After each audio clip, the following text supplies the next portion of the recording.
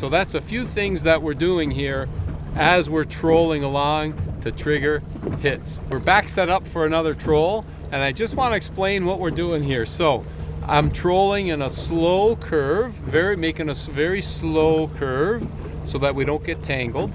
I'm also playing with the speed. So 2.5 mile an hour, 3 mile an hour. Bump it up, bump it back, bump it up, bump it back. The next thing I'm doing with my fishing rod, I will twitch it. I will twitch it and stop.